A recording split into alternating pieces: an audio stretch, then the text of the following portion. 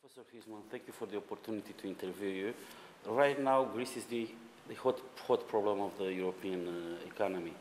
German economy is safe today, Euro area economy to enter in a new depression, but we can clearly see a two-speed Europe. How long it will take to see a dismantling of Eurozone? I do not expect the Eurozone to be dismantled, actually. I think that our political leaders will do everything that is in their power to preserve the Eurozone as much as possible, even if it might mean that Greece would no longer be part of the Euro system. Now, the discussion right now is a discussion that is being led in Germany, but also elsewhere, as many commentators on the financial markets raised the question, well, how could Greece leave the Eurozone? How could Greece get out of the Euro? Now, we need to be clear about what this would mean technically. I mean, technically, it's not because the Greek authorities, central bank representatives or government representatives, would no longer sit in the Council of Governors of the European Central Bank, that therefore, all by itself, Greece would leave the Eurozone. And for example, you have countries such as Macedonia that use the euro, and they are not represented on the governing council of the European Central Bank. So it's not because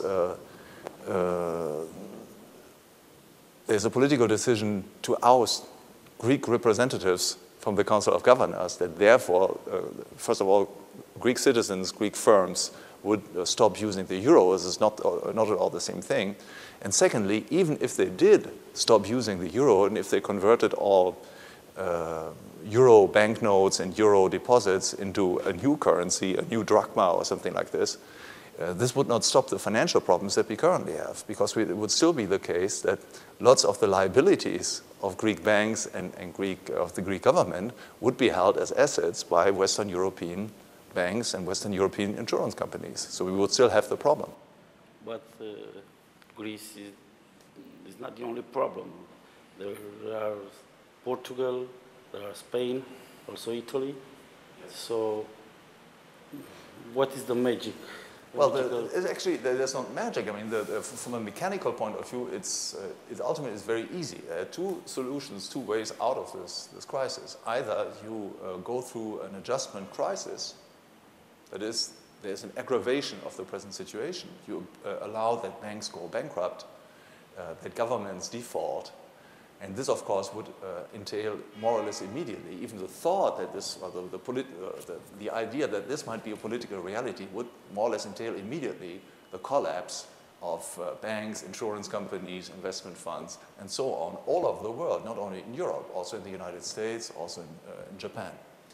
And so this would be the consequence. And it's not necessarily a consequence that we should rule out from the outset, because it would be a very hard, very harsh event. Maybe, and I personally think that this is what would have to be done in order to cleanse the markets from the previous excesses and reboot the economy on a more sound basis. Because the great thing that you get through a collapse is that all debts are being wiped out. And so then you make it impossible that the new credits be granted in the short run, and so the economy, the banks, and other financial market participants, but also companies, would have to finance themselves to a greater extent by equity, not by debt. The second solution, and there's only this other second solution, the second solution is to bail out as many market participants as is necessary to get through the crisis. This bailing out can occur directly by injecting public funds in the form of equity capital into the banks that have difficulties, or subsidizing governments that cannot equilibrate their budgets. And because there are not enough savings there to finance all of this, it would have to be financed out of the printing press. And there is no third solution. But it is the second scenario possible right now, because European Central Bank in December and February, European Central Bank pumped something like 1 trillion euros, and in three months this money have already gone. The governmental bonds. Well, it's true, right? So that's what we call the base money supply, the money supply that is being created by the euro system. That has increased dramatically. And of course, when the time comes, it would also increase the price level. But so far, it has neutralized a simultaneous decrease of money being created by banks. Right? So the money supply has these two main pillars, or two main components. One is the base money supply that is being created by central banks. The other pillar is the bank money supply, so the deposits being created by banks, and that has actually not expanded. It actually has shrunk. So what the euro system did was to neutralize partly that part of the money supply that normally would have been created by banks, but is no longer created by banks. So there is no immediate danger of inflation, of course. Right? To the extent that the situation normalizes itself, there is a big danger of inflation, and it will come. What about the balance sheet of the European Central Bank? It's very bad, yeah. It's probably, we've been discussing a few years back, we've been discussing about bad banks, right? We've been decrying hedge funds. Now, I mean, the current joke on the financial market is, well, the European Central Bank is the biggest hedge fund of the world. That's probably correct. Maybe with the exception of the Bank of England, which is in a similar position. Don't you see a possibility that the Eurozone will dismantle something similar to what you describe in your book, in your biography of Mises, the political disintegration of Hamburg Empire and their problem with the currencies, with the stamping and so on? It's a technical possibility, so we cannot rule it out completely. But I mean, today the situation is very different from the situation which Austria-Hungary found itself in 1918 and 1919. At the time, the centrifugal forces, political forces, were dominant. So they had very great difficulties of holding the country together already before World War I. Right? So the Czechs wanted to secede. There were very strong forces of secession within Hungary, and then other parts of the empire wanted to secede as well. And the war had only exacerbated these movements, had reinforced them, and so it was a natural consequence that the empire fell apart. That's not the situation, and I would even say not at all the situation in which we find ourselves today. Look at countries such as Germany. Germany is the main financier of the European Union right now. And in Germany, the pro-European Union sentiment is still very strong, very, very strong. And in the other countries as well, they are having difficulties. In Greece, I mean, the Greeks do not want to opt out of the European Union. Right? Have been elections right now, and the new parties that have been swept into parliament, they do not want to secede from the European Union. Right? They have what I think are erroneous opinions about the options that are available to them, the political options, but they want to stay within the Union and apparently wish to receive more subsidies, and that's not going to happen. So I wouldn't rule it out, right? I wouldn't rule it out in a horizon of, let's say, 5 years or 10 years. But for this to happen, you would have to have a major change in public opinion, which can happen under the impact of an aggravation of the crisis. And if we had indeed, for example, now we permitted a strong deflation, so a collapse of the financial market, very strong difficulties for the rest of the economy, this might have a very sobering effect on the attitude of many Europeans toward the European Union, and it might entail then the wish to leave the European Union.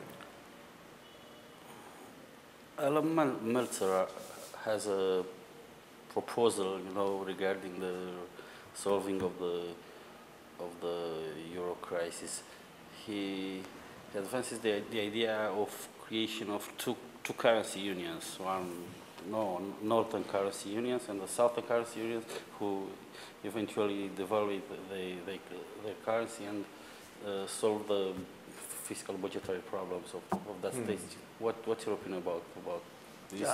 Yeah, I think that technically, of course, that's possible to do this, but it wouldn't solve any of the short-run problems that we have.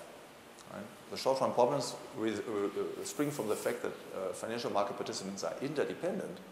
It's not because you create a northern euro and a southern euro that there's no more debt relationship between northern banks and southern users of credit, southern debtors. Right?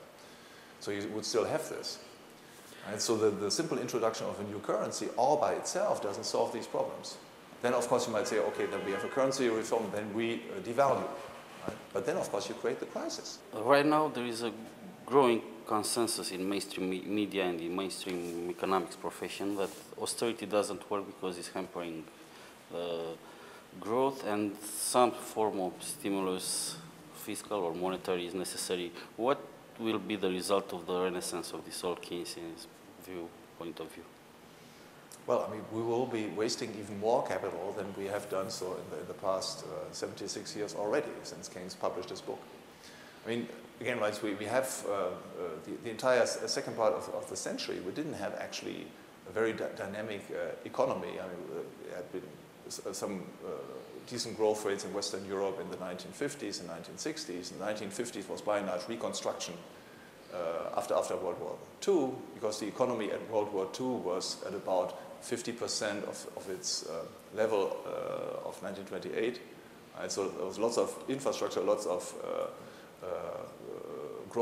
increasing returns that we could rely on. And then there was some liberal reforms. We created a common market in the end of the 1950s, so we had good growth rates. But by and large, we had, during all this time, we had a growing ascendancy of Keynesian ideas, and according to Keynesian ideas, what drives the economy is consumer spending. That was the main justification for having government also spend a lot of money, because that was considered to be a contribution to economic growth. And what we did all the time was actually to waste a lot of capital. Now, we've been wasting a lot of capital, but it had been neutralized by other forces that truly created more growth. So we had greater international integration, a stronger division of labor. We had very strong technological progress, especially in the past 30 years.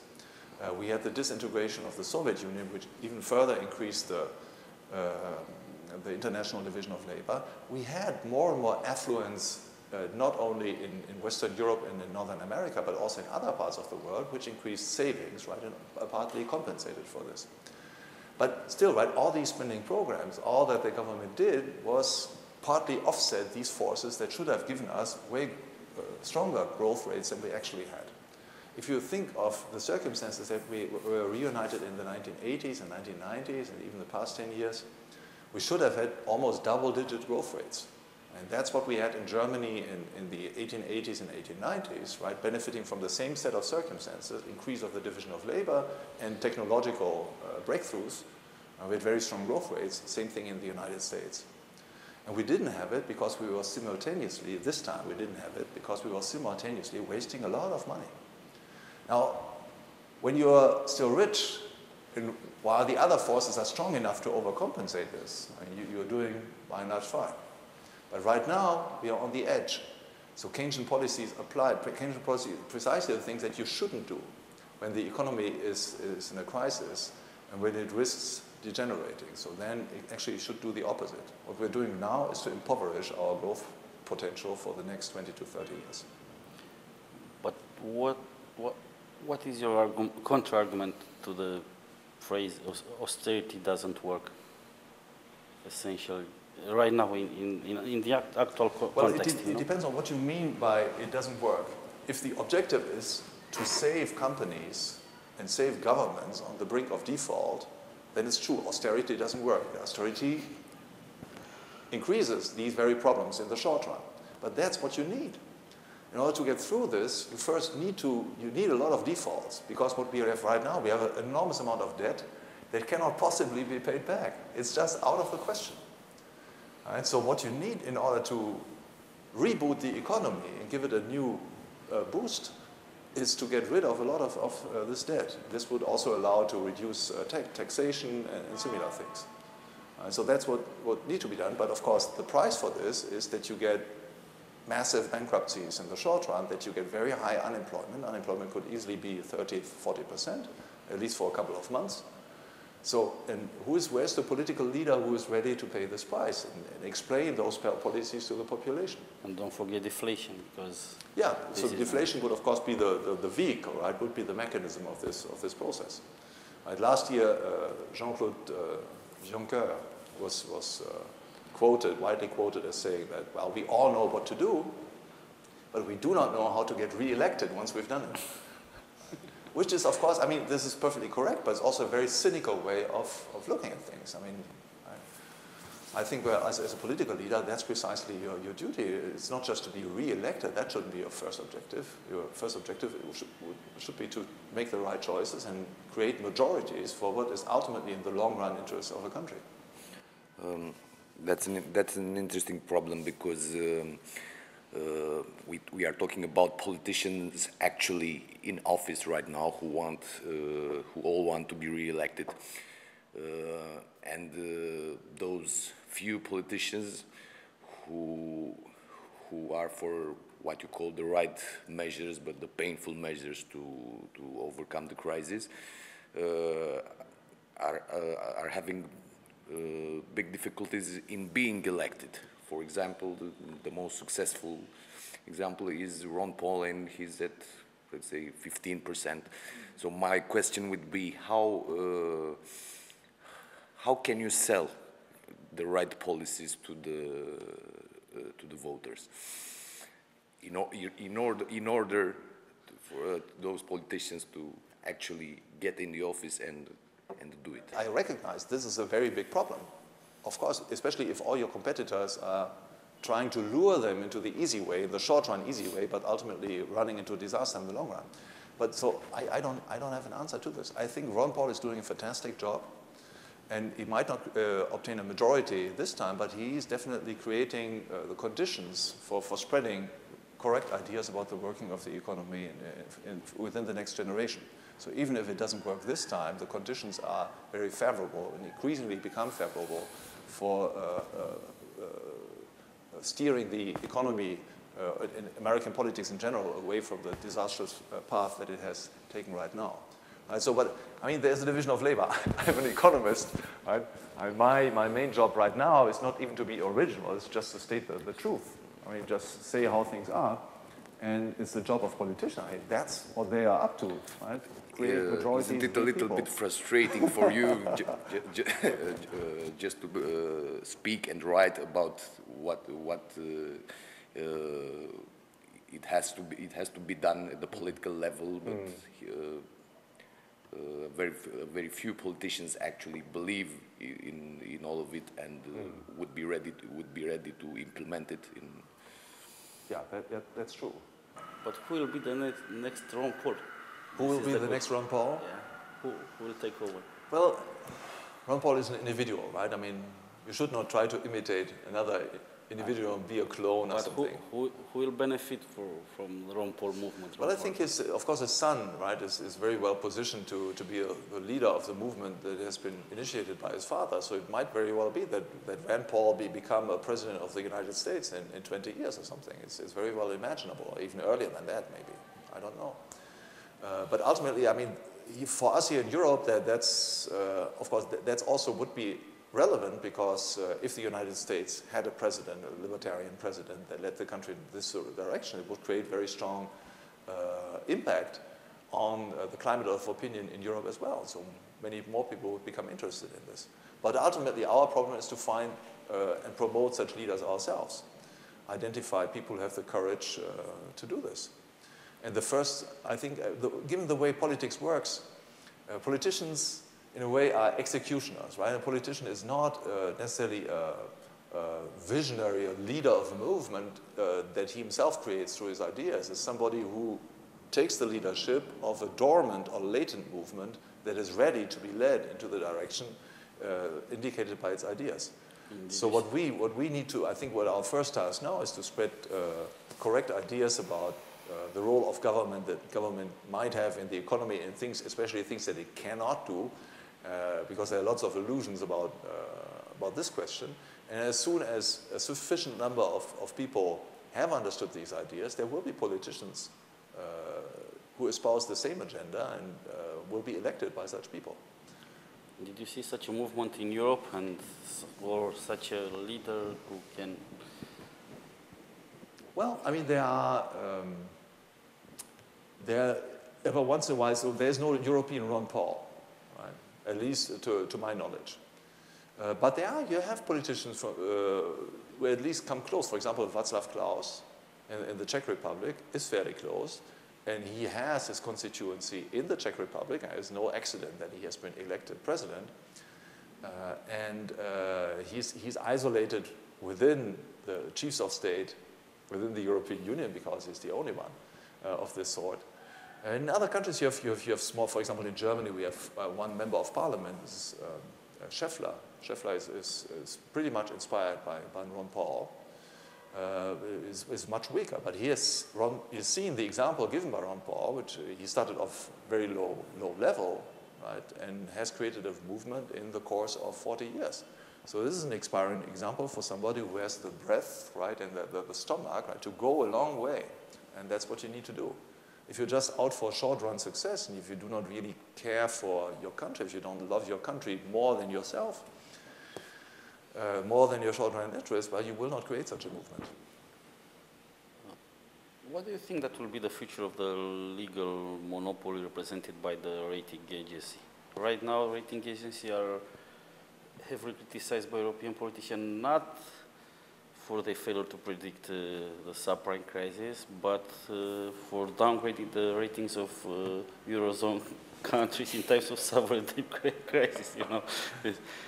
And the actual fiat money system is based on the activity of this agency, because the central banks accept that as collateral only the AAA, theoretically, only the AAA bonds of the sovereign governments.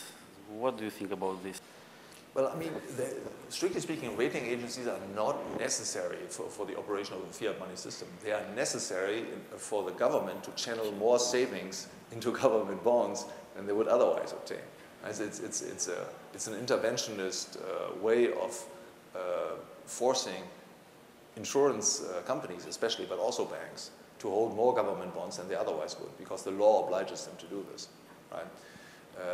How do I see the future of the monopoly? I mean, the monopoly has already been crumbling, right? I mean, in the past 10 years.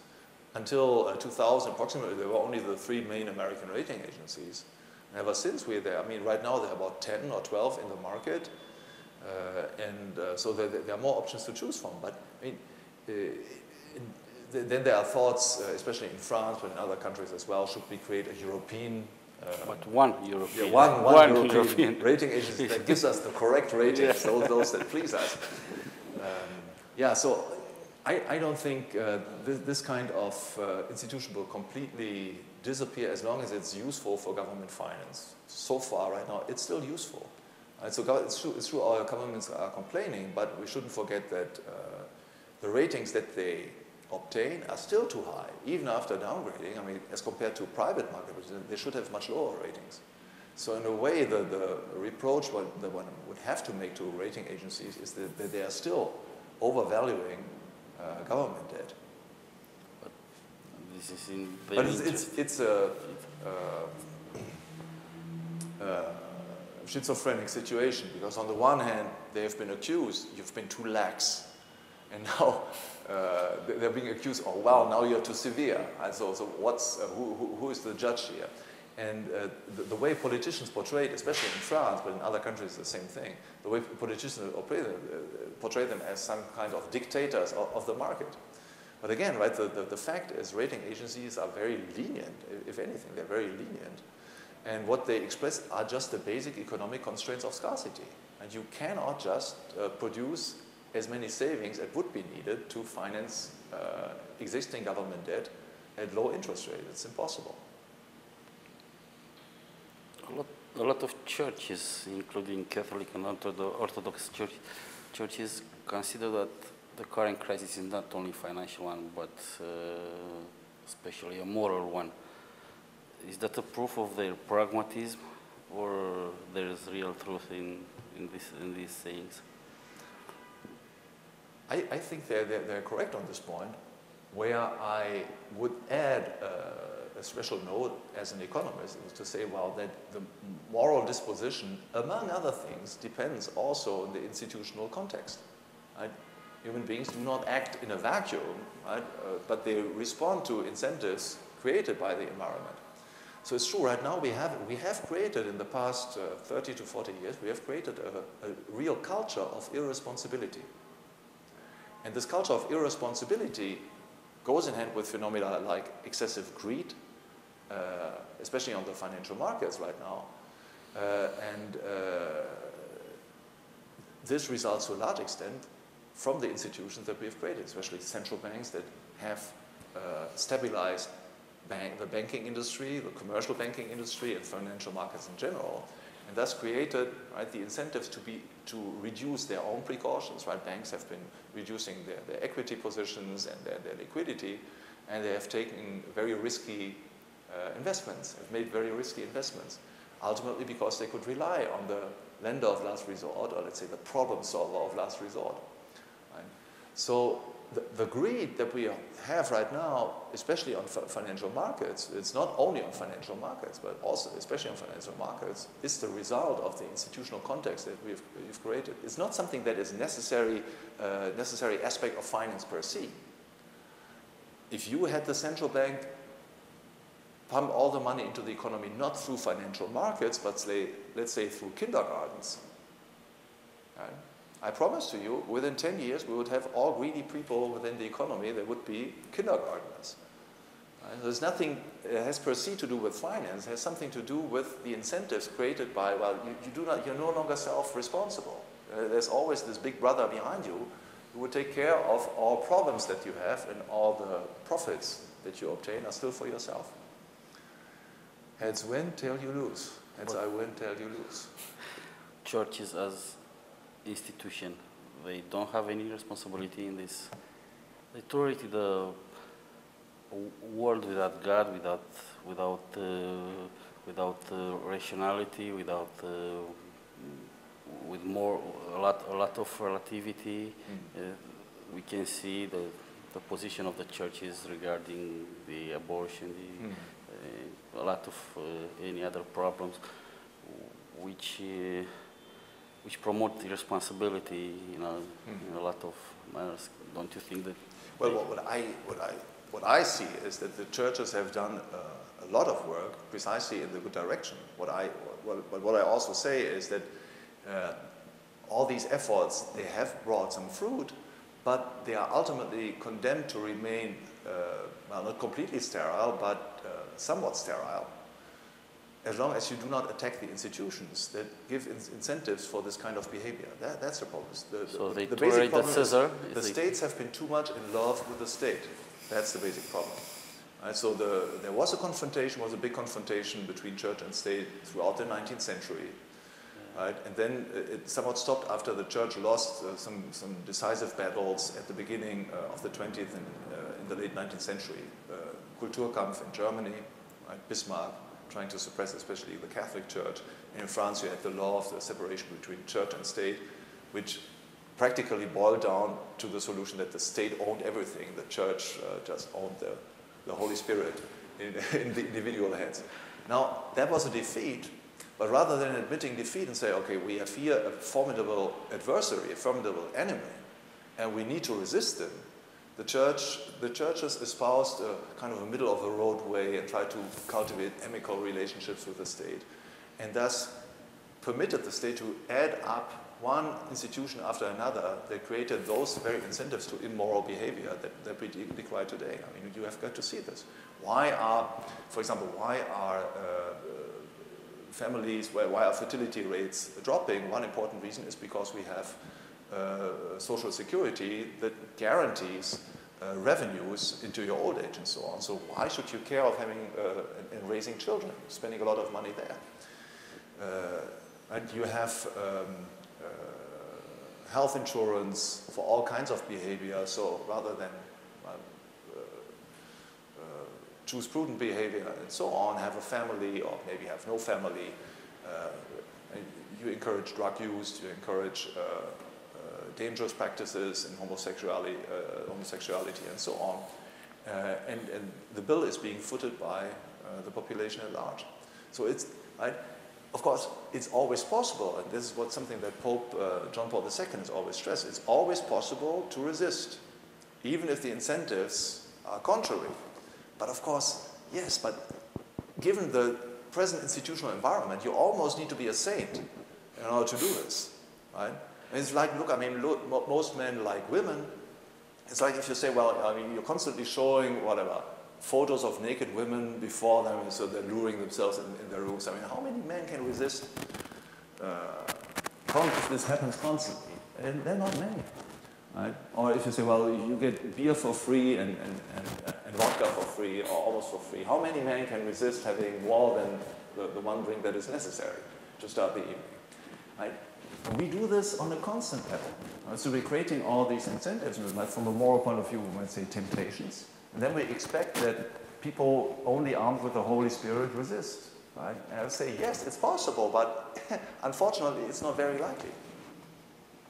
So we need to attack those institutions. We need to change the institutions. Regarding this struggle between church and the state, do you think it's a simple coincidence or retaliatory measure, the decision of Greece and also Italy, I think, to tax the properties of churches and the activity of so-called commercial activities of churches? Well, I think that's just populism, right?